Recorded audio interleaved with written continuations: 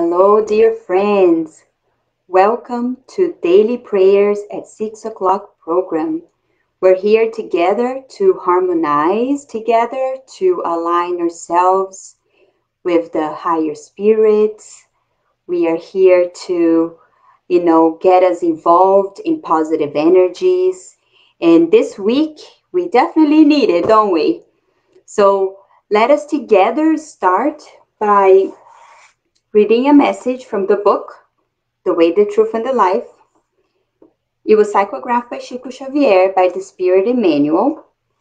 And we're going to go to the very last chapter in the book, chapter 180. And it says, "Let us shine our light. So let your light shine among men." Jesus. In comparison with the glory of the evolved worlds, the sublime spheres that fill the universe, the narrow area in which we live is certainly a limited circle of action. But if we were merely a matter of physical space, we would have nothing to complain about. The small, humble house, joyfully illuminated by the sun, is a paradise of happiness. The anguish on our plane comes from darkness. Darkness has invaded every path in every direction. Darkness born from ignorance, wickedness, and foolishness, enveloping nations, institutions, and individuals. A fog that assails consciences, minds, and sentiments. In the midst of this long night, we need to kindle our light. Otherwise, it is impossible to find the way to freedom. Without the shining radiations from our own being, we cannot be seen very easily by the divine messengers who lend aid in the name of the Almighty, nor can we effectively help anyone, whoever that might be. It is indispensable to organize our inner sanctuary and illuminate it so that the darkness does not overcome us. It is possible to progress by using other people's light, but without our own, we are in constant danger of stumbling. The owners of the lighted lamps may go a different way than ours, summoned by lofty mountains that we do not yet deserve. Therefore, take advantage of the sources of light along the way. Use the wick of goodwill, the oil of service and humility, and kindle your torch for the journey ahead. Thank those who light your way for an hour, for a few days, or for many years, but do not neglect your own lamp if you do not want to slide off the road and down a cliff. The fundamental issue of redemption, my friend, is not limited to spoken or written words. It is very easy to make wonderful speeches and give excellent information while remaining blind ourselves. Our basic need is our own light, our inner enlightenment, our self-education, and the real conversion of the self to the kingdom of God. You can speak marvelously about life. You can argue brilliantly about the faith. You can teach the values of belief and eat the bread of consolation. You can exalt peace, gather the flowers of the good, and enjoy the fruits of other people's generosity.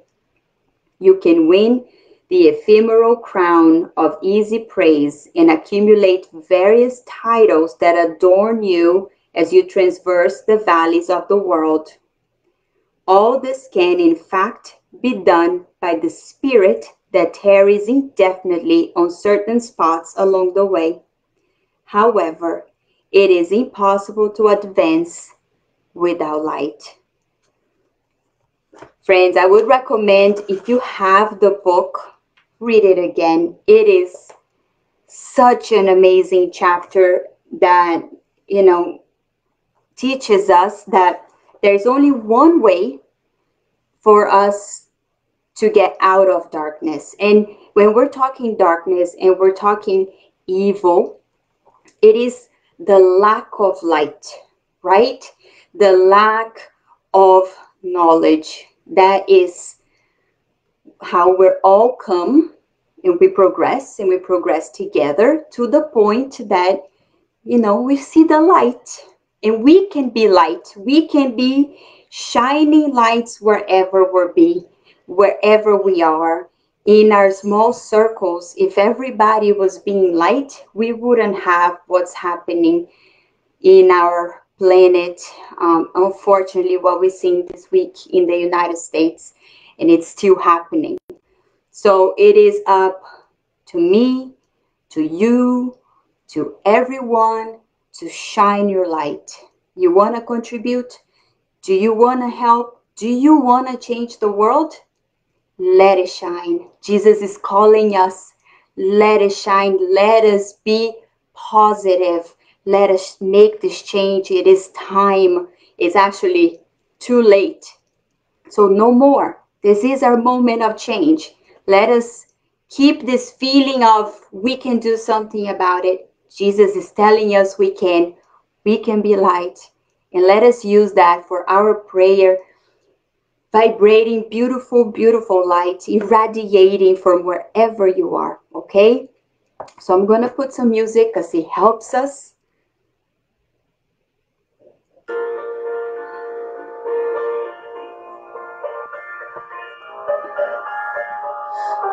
Let us close our eyes.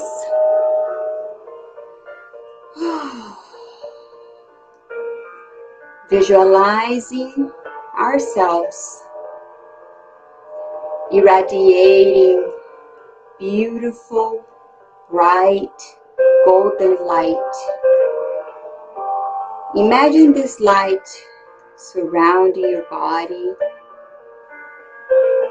making you feel calm, protected.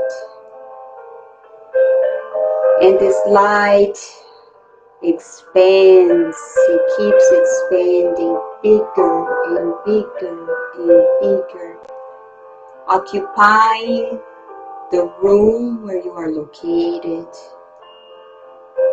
and spreading through the hallways, reaching all the rooms of your house, reaching your family members.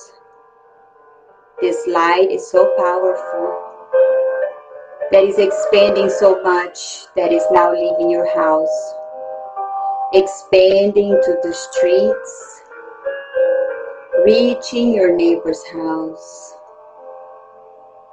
going in their house, making them feel safe, protected, revitalized. This light comes directly from Jesus. Jesus is pure light, pure love towards each one of us. It doesn't matter race, gender, ethnicity, religion, none of that. Just love directly from His sacred heart. Dear loving Master, as we see darkness in our planet, we think of you as you are pure love, non-judgmental love, love that let us fly without any attachments, a love that is non-materialistic, supreme love. We are filled this week with sadness as we feel for the people that are involved in tribulations in their life, in situations that are disadvantageous. But let us not confuse sadness with losing hope. We sustain positive vibrations filled with hope because we know that wherever there is light, you will be there with us. We are holding hands together in this, and the best we can do is to be peacemakers, as you showed us when you faced earthly trials when you were here. We pray, Master Jesus, that we maintain serenity to face adversities as harsh as they can be. And we want to dedicate this prayer especially for George Floyd. We pray that he is received in the spiritual realm by your loving arms, by the spirit doctors, nurses, that he is able to heal wounds in his heart that we know might be there, that through his example we learn our lesson and we are able to demonstrate that we can be better humans. Loving Master, we ask for your support, for your guidance always, in these moments and forever. And with your permission, with your blessing and protection, we would like to close this session, and so be it.